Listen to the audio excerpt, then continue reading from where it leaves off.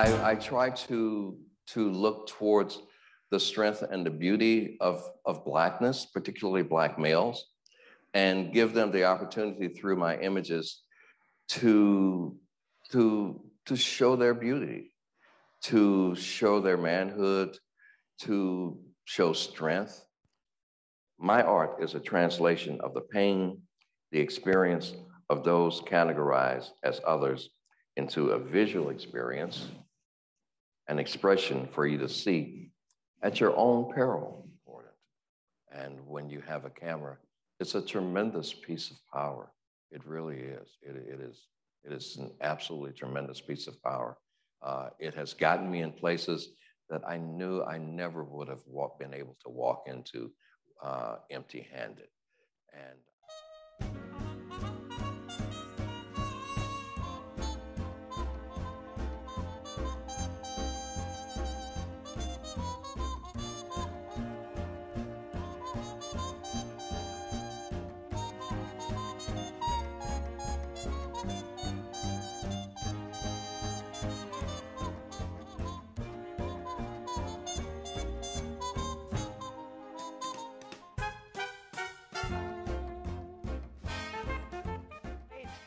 there are lines and lines and lines and lines and lines of cars waiting.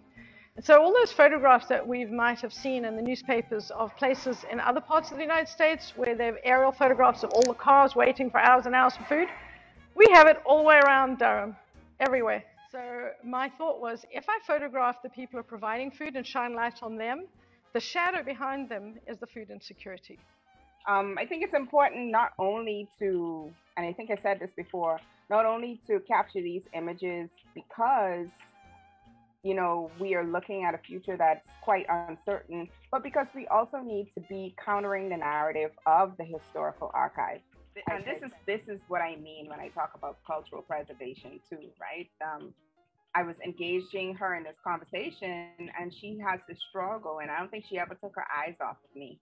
And she just keeps her hands moving and keeps this process going, but decided she'd stop and pose for this photo for me.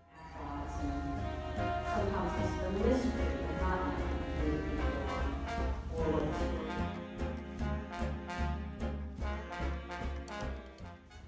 so the camera taught me a lot about how to be in the world, really, and how to see it, how to step back and get perspective.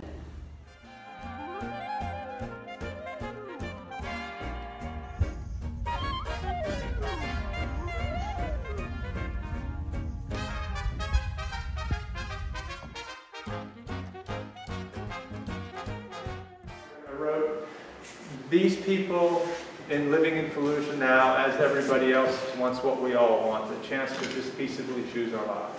And it's as simple as that. So the work that you see is not only from Fallujah, but it's his reintroduction to the city that he left as a child. I find this so intriguing. You know? I mean, everybody knows what that carriage is, right? What's that carriage? What comes to mind? Cinderella. This exhibit features 4 photographers from Iraq who take us through Fallujah at dawn. معناته أنا كوني فتاة وشايلة كاميرا دخلت للسوق الفلوجة يعني سمعت كلام. So Surah said my relationship with the camera was since I was little. Then she said I wanted to develop myself because I have passion. And she said, but in particular, I fell in love with doing photographies inside cities because not many people do care about taking pictures inside the cities, especially in Iraq.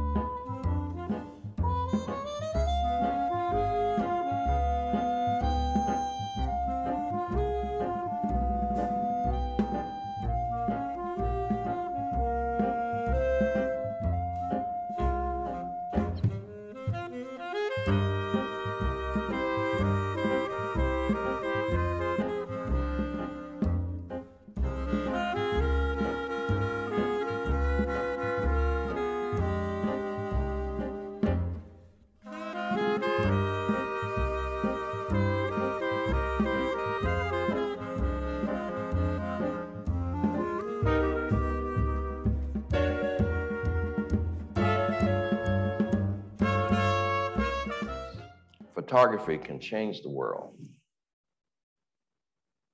when used as a tool for social good.